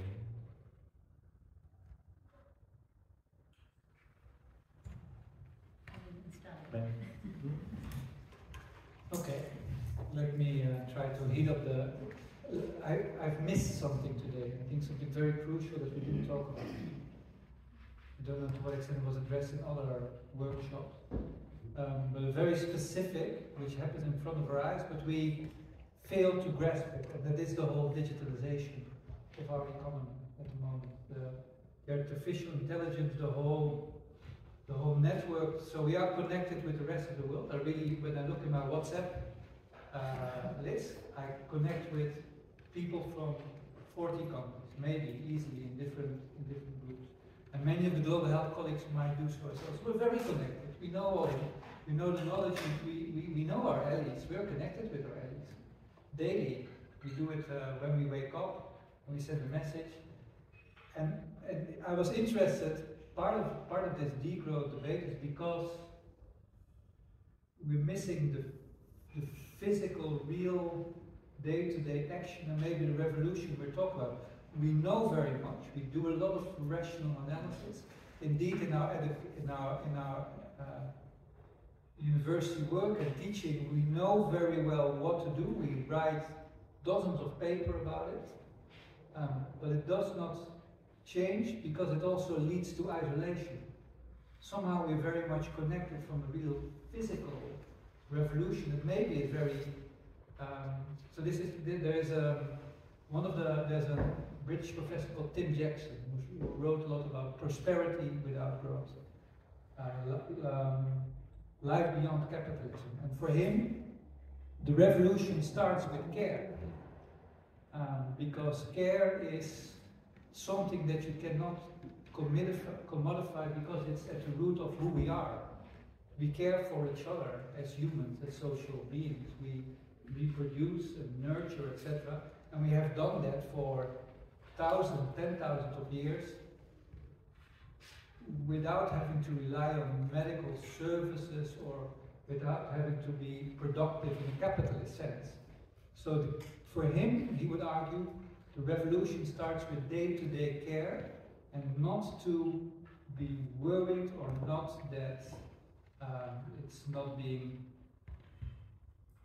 that you fall out of a life, or that you need to be anxious to buy something that you don't really need, etc. So there is something very at the heart of providing care for each other and capturing that space. At least that's what they talk about. Common. There's also a feminist way of saying, look, we're organizing ourselves, and we're becoming autonomous in the way we do things, and even at a larger scale, and like debates about what the Zapatistas were doing, or in Rojava, in Kurdistan, that they want to take back control of their living space outside the state that sets structures, and outside also the market with all its demands for ever more production.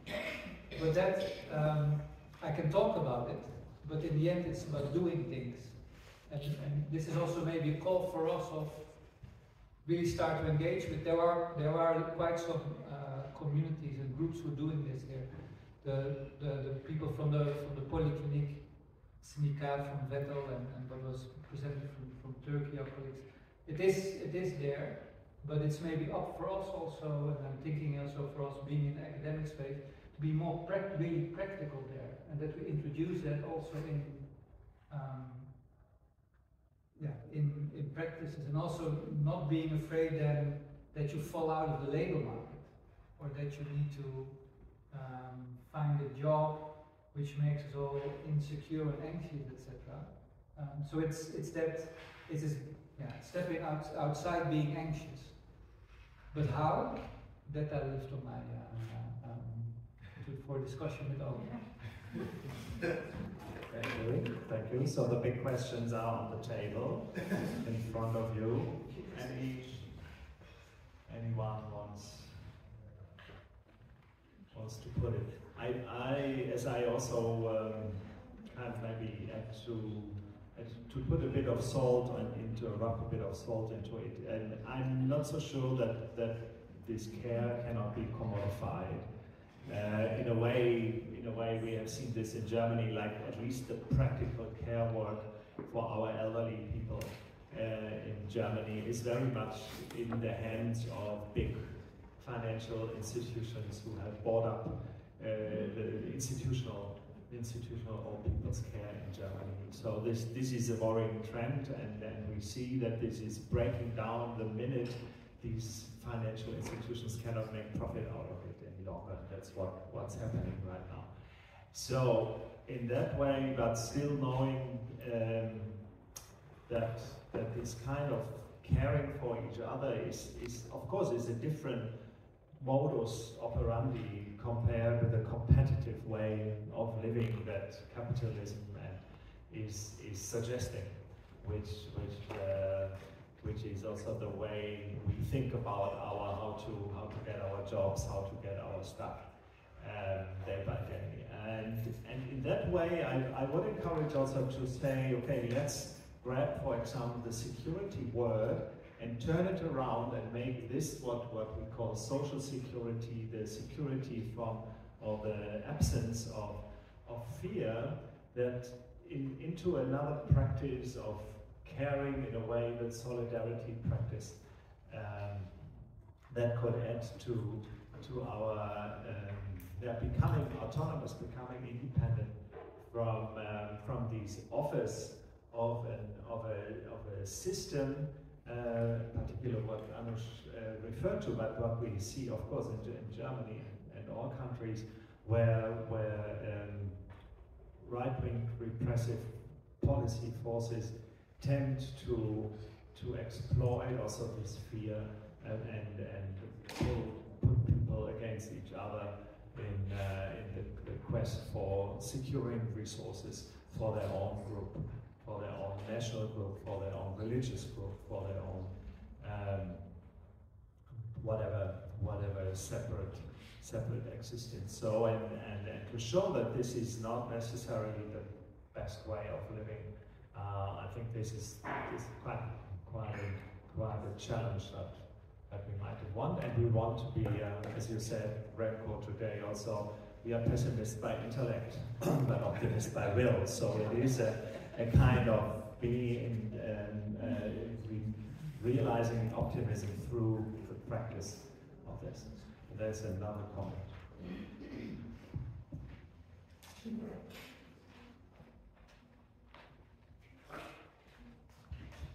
So as far as I understand, we also have like practitioners in terms of policy and policy advice on the stage. And I would, given the more theoretical discussion that we had and the insight that, okay, there's also action being done, I wanted to get some experience of you, of how you approach policymakers who are often only susceptible to like marginal suggestions in basically communicating and persuading them of going with the more broader stuff.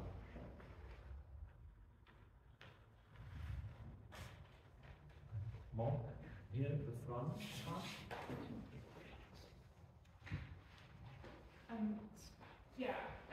I just wanted to say that I'm really, really hopeful coming from the space, and I think there is a lot of interdisciplinary and engagement and maybe some practical approaches that we can take from this, and having had these very theoretical discussions but also some practical input, and maybe to add on to comments on global health security and Africa as well, or to counter them. I think that exactly these theoretical deliberations or the questions we start asking about why are things the way they are, why is global health security the way it is, or why are we prepared enough, is kind of a starting point to decenter these kind of approaches that are presented to us, and maybe from there build on how to think about alternative futures in solidarity, where we can center practices of care or of solidarity approaches, or find allies in different disciplines and in different fields. And in that regard, I find it really interesting to see that we are from so many different places and fields and come together here to talk about these things. And then not just about global health security, but then from there to ask what Andreas said, what's missing from there, what kind of securities or other social questions can we ask, and do we need to follow up on?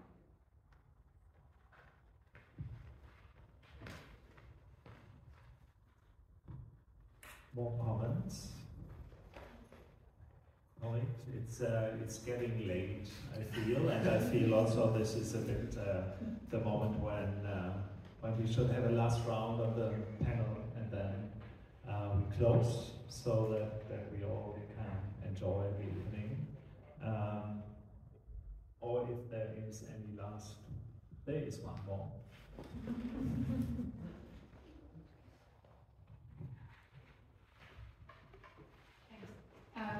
I really like the idea of caring Emko introduced.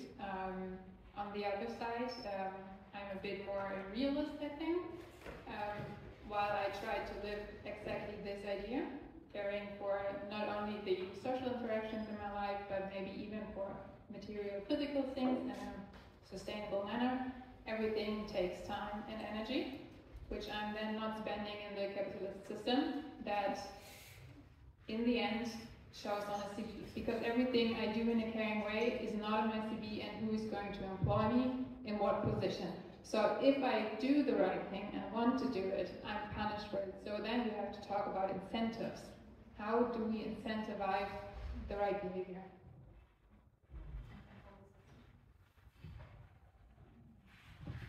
So that's a good question for the last round. Who wants to answer? Brent, could you first, because you were addressed directly. I think that's a very important question that you're raising. It's also raised to your thought that indeed care is commodified in many ways at this moment, because we set in our health system through the political steering incentives indeed that make that possible. And that's connected to the policy advice. So I work in a think tank, so I do policy advice. So my writings have to address to politicians. The thing is that to reclaim that space from a public good, rights-based, let's say feminist perspective, that essential care, although it's not productive in a capitalist sense, need to be rewarded because it's a value in its own manner. So it's indeed, if it's no value in the labor market, but that it's still very valuable for society, that's a political debate that in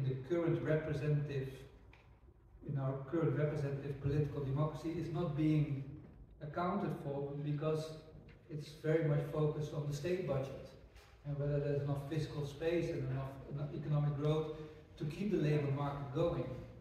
So part of that work also goes outside the policy advice, and it goes into citizens forum, into more direct democracy kind of ways of asking for structures, universal basic services, care, time banks, kind of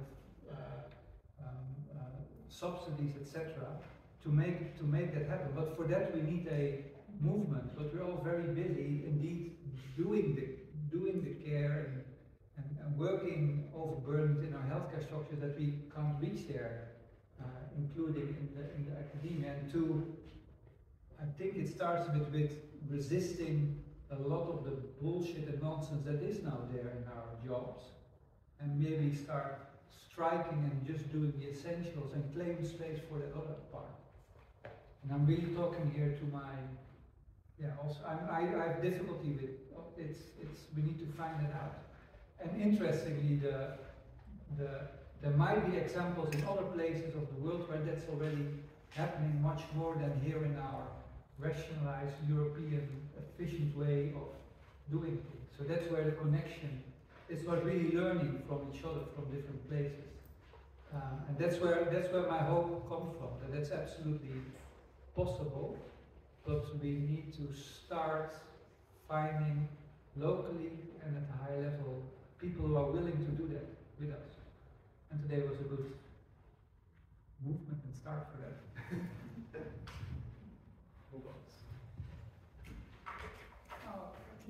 So as final words, right? Just very quickly responding to the question that was raised.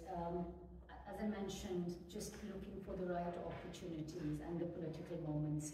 And I recall in policy analysis field, we talk about Kington's 3 streams model, where policy, context, and politics, when these 3 parallel streams come together, there's always a window of opportunity which allowed for policy change and translation. And at least the examples that I have seen while working with policymakers or planners, I've realized that context is particularly important. It has taken, for example, it has taken us for several years to get councils and the sort of policymakers to recognize inequalities. And what we've seen, I mean, there was a huge resistance in the UK as well to use the term inequalities. And some parts continue to talk about differences or discrepancies and do not want to confront the social justice element in inequalities. But what we're seeing now in many councils, in many integrated care boards, there is reference to the term inequalities. Those are our spaces to influence. So I'm currently working with 2 or 3 sort of different regions in England in looking at how intersectional analysis, how ideas of power privilege can be incorporated into a strategy of making Manchester or making Essex fairer. Right? So I think those are little moments where you can ensure that different constituencies come together. And at times there are trade-offs to be had. What language to use? Who do you reach with what kind of languages? And that's just responding to your question. I think the debate that you initiated, I mean, is one that we must have after this overline, because I think even just approaching that debate is a matter of power and privilege, where you stand in that hierarchy. I can say, and I've been trying to introduce participative models in higher education systems, which are extremely hierarchicalized, and I can expect, and I can talk about ideas of collectivism, but in the end, the more junior staff has to go through the pathways to permanency models, have to be fairly individual and protective of their time, their work, which is antithetical to what we would want to develop and how we would want to approach education or how we would want to approach any other sector.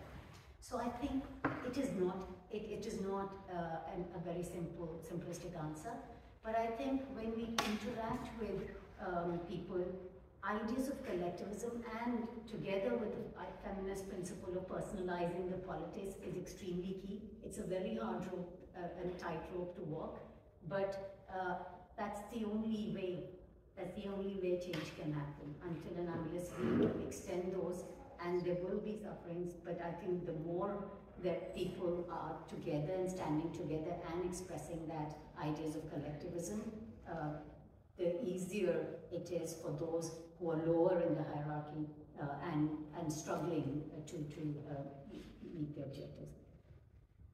There was a question that probably would be answered, but I just want to just say, I mean, and end in this note, that Africa or any region will never be able to address their problems if they're looking at the West to answer to come up with solutions. So for me, that's very clear. When we talk about decoloniality, when we talk about anti-coloniality, and in fact, COVID is a classic example because the West did not have its house in order. It really, many countries in the West performed more poorly than many countries in the global South. And we know, I mean, there are a number of factors underpinning that, and there's no simplistic answer. One being, of course, that many countries were more prepared because they have had experiences of similar pandemics in the past, and you could see states that were really doing well were those that had their community health workforce and the primary healthcare, comprehensive healthcare approach sorted. So I do not think the West is in any position to recommend solutions for Africa. But there are things that we need to learn across these borders, and there are several solutions and innovations that we've seen and documented in the COVID crisis from the global South, and there's much to learn there. Well, yeah, thank you for starting with that. I second everything you said. would add that I don't think any country, society is prepared for the next pandemic. I think, in fact, that this very discourse is a bit futile. The idea that we can be prepared for a pandemic, I don't think we can, and it's not that if you do X that you're better prepared. I think there are ways to think about how you can protect societies better, and that's true in Africa as it is in Europe, as it is in Asia. I'm really encouraged and excited about those housing public health communities are forming in various African countries, and I'm hoping also that those scientific advocacy communities are successful in lobbying governments to spend more on healthcare, primary healthcare, public health. I think what is really needed is more domestic funding for this. I talked a lot about organizations that are emerging in Africa on this, but a lot of funding for these organizations is still coming from abroad. And as long as that is the case, the agenda will also be shaped very much from outside. So more funding from African states for healthcare, public health is very important. The only other point I wanted to make, perhaps sort of in response to questions about how we approach policymakers, but also issues of silos, and something you said, Anush, earlier about the need to dialogue. I think for me, one of the most important things we need to do is to listen more, to listen before forming an opinion, forming a position ourselves, but to try and understand more and to talk to others, especially to those that we think we don't agree with. There's no point in, as someone said earlier, talking to ourselves maybe. I think what we really need to do is to listen to and dialogue with people we don't agree with. That for me is sort of one issue I'm trying myself to do much more of in my own personal and professional life. So I don't know that. Yeah, thank you very much. I'm not going to add to this great final words of you three. I'll just give the final off, and I want to, I thank first all my panelists, and maybe you can clap a little bit.